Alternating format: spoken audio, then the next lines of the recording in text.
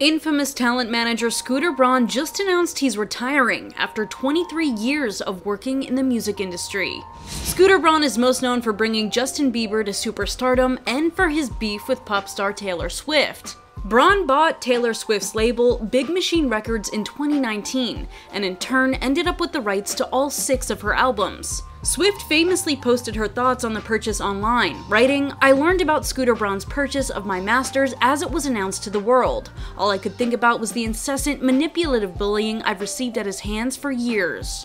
Braun owning all of Swift's masters is why the artist started re-recording the Taylor's versions of her albums, to reclaim ownership of her music. Now almost a year ago, back in August of 2023, Scooter Braun made headlines after a number of his biggest clients dropped him as a manager. As Ariana Grande, Demi Lovato, and more chose to move in different directions, rumors swirled around alleged beef with his longtime client Justin Bieber. While the details on why the stars left Braun were never fully revealed, it seems he is done with managing big stars, as Braun shared in an Instagram post, writing, "It's a strange feeling because I think I have wanted this for a while, but I was truly afraid to answer the question, who would I be without them? But as my children got older and my personal life took some hits, I came to the realization that my kids were 3 superstars I wasn't willing to lose."